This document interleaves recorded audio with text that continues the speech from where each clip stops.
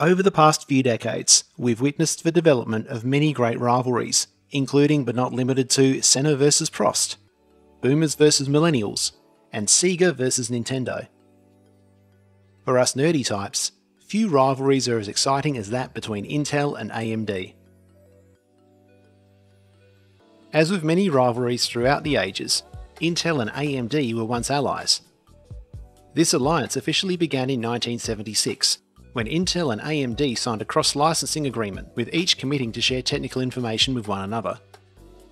In 1980, Intel was selected by IBM to supply the 8088 CPU in its upcoming 5150 personal computer, due for release in 1981. To satisfy a condition of the supply agreement with IBM, Intel needed a reliable second source for the 8088 CPU. By early 1982, Intel and AMD had formalised a 10-year agreement giving AMD rights as the official second source supplier of Intel's x86 family of microprocessors. This agreement was mutually beneficial. Intel received a license fee for every x86 processor sold by AMD, and AMD did a brisk trade in supplying CPUs to the emerging IBM PC clone market throughout the 1980s. However, this relationship began to sour in 1984, when Intel refused to share details of its newly developed 8386 CPU with AMD.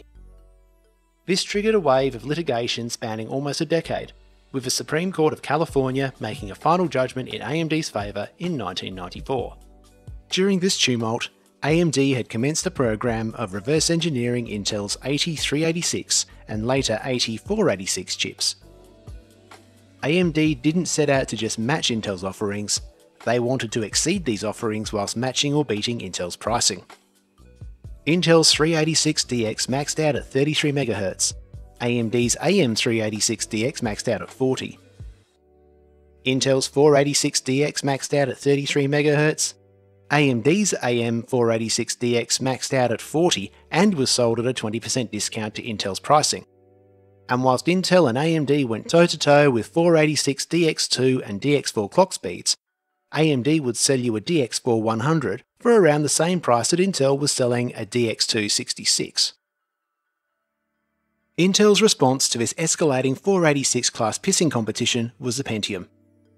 Introduced in 1993, the Pentium brought with it dual integer pipelines, a faster floating point unit, a wider data bus, separate code and data caches, and features for further reduced address calculation latency, also while maintaining backward compatibility with the x86 family.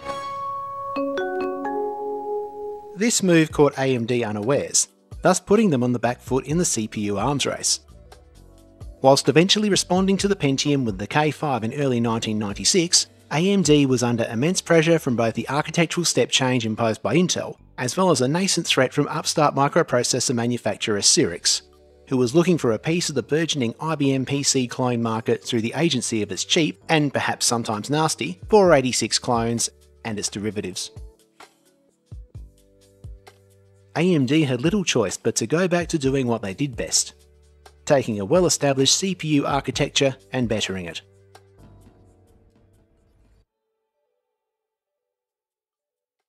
Enter the Am5x86. Released in November 1995, being just 3 months prior to the K5, the AMD looked, on paper, to be too little too late. However, it quickly found favour with users looking to upgrade their existing 486 system without the added expense of a new Pentium-compatible Socket 7 motherboard. The Am5x86 also became a staple of entry-level beige box PC clones throughout the mid to late 90s, until production ended in 1999.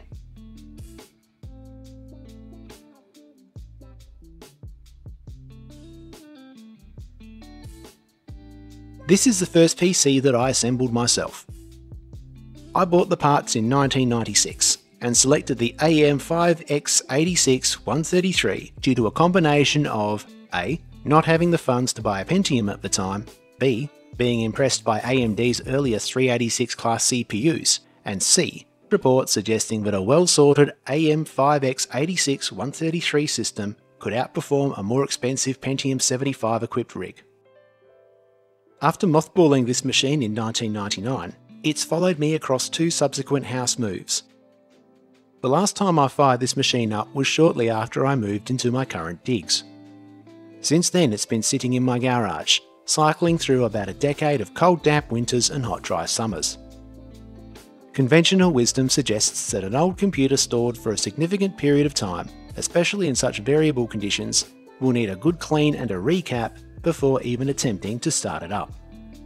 But I'm neither conventional nor wise. What I'm planning on doing is seeing if this will start up without doing anything to it other than adding a few bare essentials. A keyboard, a ton of cables, and a mouse pad. I'll get that later. Before I connect everything up, a quick visual inspection of the ports might help. Oh dear. Cue the time lapse.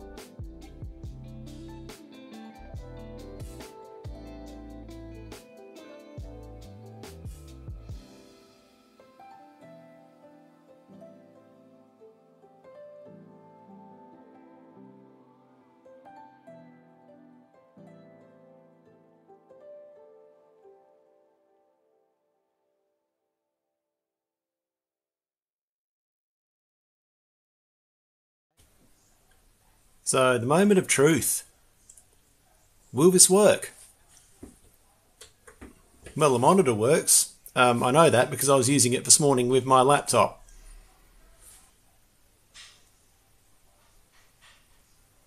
A little bit scared now. What's happening over here then?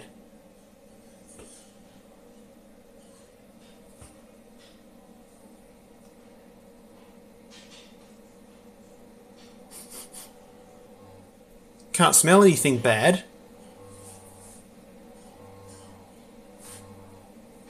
Should it be making that noise? Doesn't sound healthy to me. Right, well, that was unexpected, but then I didn't know what to expect. So what I might do now is I might fire it up just with the basics. Electricity, keyboard, mouse, monitor. I think I've caught something off this, but it's not zombie apocalypse. It's probably just good old-fashioned tetanus. It's not making that horrible noise anymore, so that's a result. And I'm actually thinking, looking at the CD light and the hard drive light, I suspect the IDE interface has lost its marbles somewhere. Let's take a look in here and see what's what. Oh, there's several dead bugs of no particular description. Is that mouse poo? Gee, I wonder if the battery's let go. Those ISO slots shouldn't be the same colour as the battery, should they? Although, because this was sitting vertically, this may not affect the I/O unless the tracks are completely shagged. Well, Nelly, check out those cobwebs. I might get a really good view of them when I pull out that sound blaster. Fun fact, just a few weeks ago I discovered there's a difference between Phillips head screws and JIS screws. It's possible that I may have been using the wrong screwdrivers for all these years. Should invest in a set of JIS screwdrivers. Ooh, that shouldn't be that colour, should it? A 3Com card. Now I know for a fact I got about 8 of these in a job lot at an auction back in maybe 2002. So I'm quietly confident that even if this one's cactus, it's not going to be the end of the world. Well, I know the lighting's not exactly amazeballs, but you can see the extent of the damage just here, like you notice, particularly around here. It's all green. It's not great. I reckon there's even a bit of corrosion around that BIOS chip, so that's probably not helping anybody either. Now that I've removed all the former residents of Corrosion Land, will this fire up? I guess there's only one way to find out. I'm not optimistic, but let's try this anyway.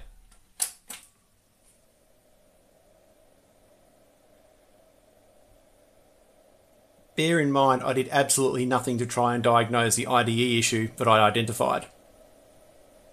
Maybe we could try that.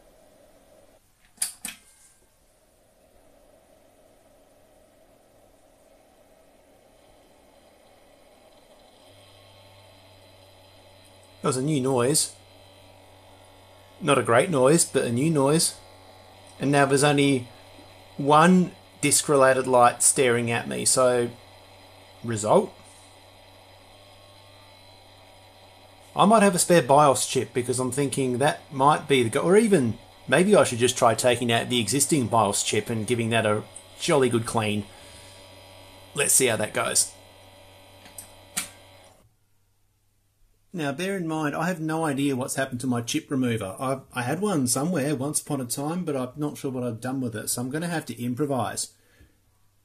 Feel free to start downvoting this now, because you're probably going to be triggered by this if you have any sort of electronic sympathy whatsoever.